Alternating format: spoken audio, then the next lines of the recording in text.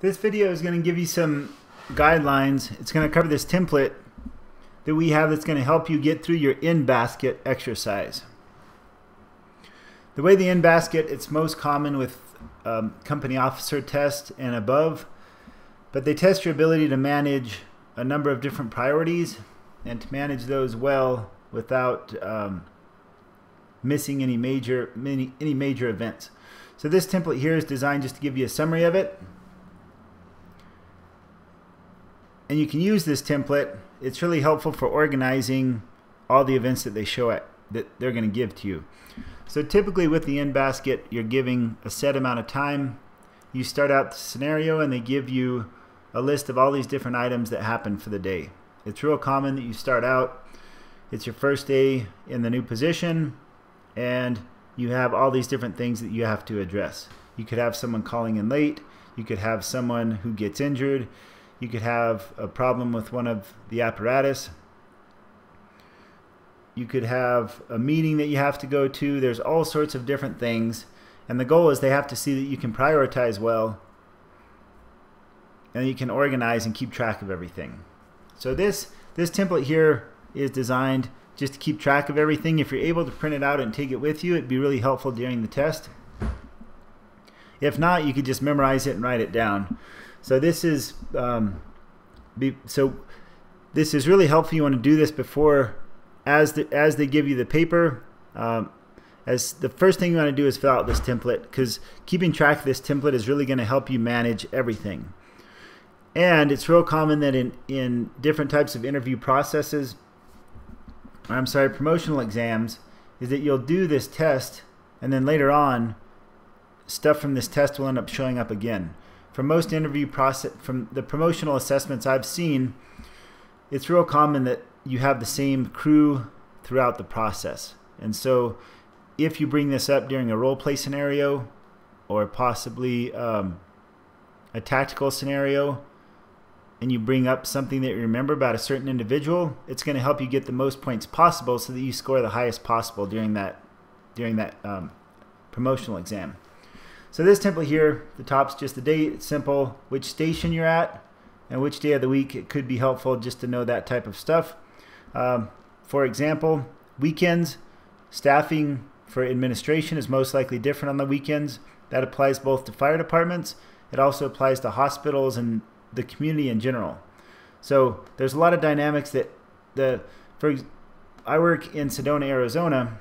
The dynamics of a Saturday afternoon is a Saturday afternoon, especially on a holiday, is a heck of a lot different than a Wednesday afternoon, because we have a lot more tourists that come into town and there's a lot more people, a lot more stuff happening.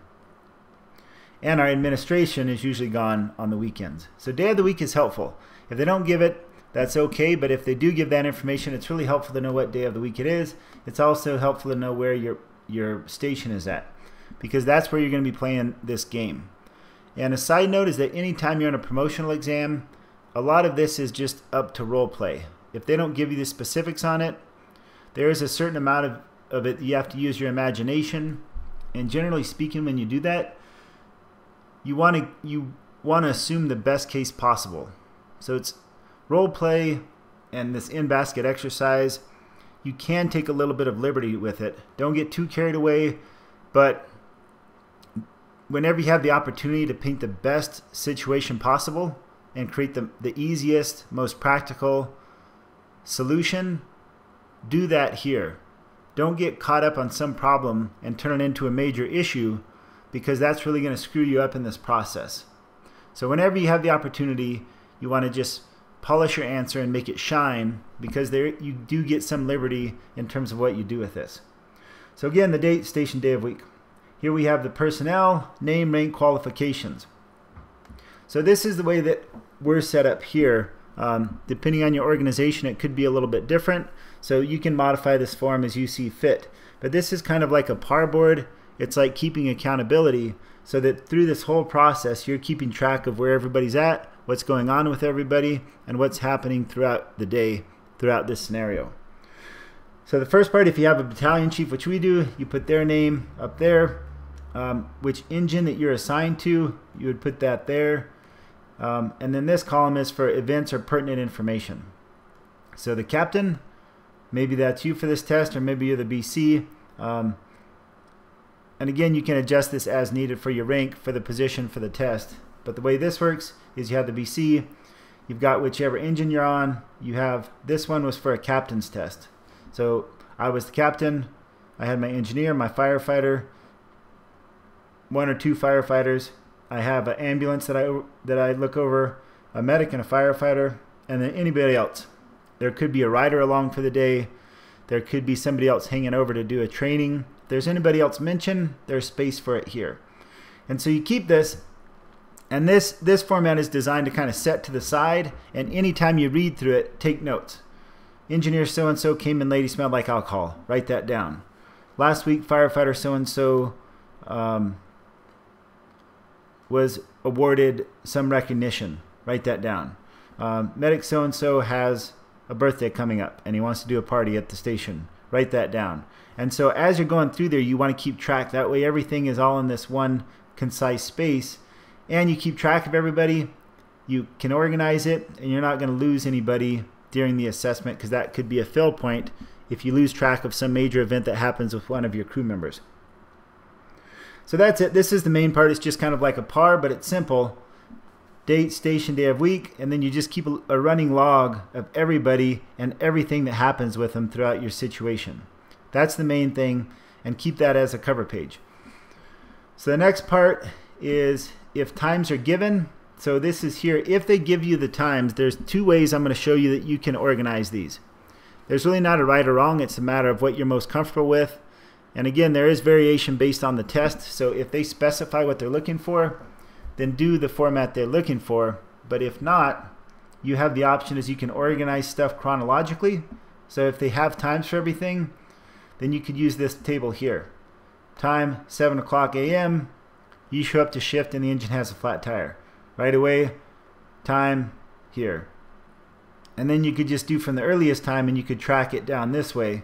Time, problem, what priority it is, whether it's low, medium, or high priority, and then you write the solution. So if they give time, one way to do it chronologically. Just from the earliest time, work your way down. If you can do this on the computer, you want to do that because they'll give you something, the times are going to vary throughout it. So you want to make sure you can edit. You don't want to handwrite the times, because if you handwrite the times and you have to go back earlier, it's going to look sloppy. It's not going to be good. So time, problem, priority, and again the priority is high, medium, or low. And then what your solution is. If the times are not given, then you could rank it based on the problem and the priority. So what this would look like is you could say that everything at the top is considered high priority. And that would be a life safety, public disaster, be a life safety, something that's going to affect your response time, or it could be a big community issue. And I'm getting a call. No, I'm not. It's not for us. So I'll keep going with it. So the problem and the priority. So this would be, you could put all your high priority up here. And again, the 3 big ones is if it's a life safety issue, if it's going to be a HR type issue to where like something's going on that's going to cause a big HR issue, such as sexual harassment, or someone's drunk, or something that you have to get something like, or a fight amongst people. So life safety, human resource, something that affects your response. And then the other one is a public relations, something with public relations. If there's a big issue with a customer, that would be high priority also. There's another sheet I'll give you to give more clarity on that, but for now, you could just put all the high priority up top, you could put the medium down low, and then you could have the low down at the bottom. It's a little bit simpler, but it just gives you 2 options for how to organize all these events. So one is you could just do chronologically, is you could do it by time here, and then the problem, and you do the priority here. And it's always good to have a solution. Again, a big part of this is fantasy. It's kind of make-believe, and so you always want to paint the best possible solution. And then here the times are not given, so you could just rank in terms of high, medium, or low priority. and then you got your solutions over here. So that's it. I hope it was helpful with the in-basket. This form's available to you. Feel free to email us if you have any questions. runintothe-fire1@gmail.com. That's runintothe-fire, the number 1, @gmail.com. We're here to help you be successful in your promotional test, not just your promotional test, but life in general. God bless. Thank you.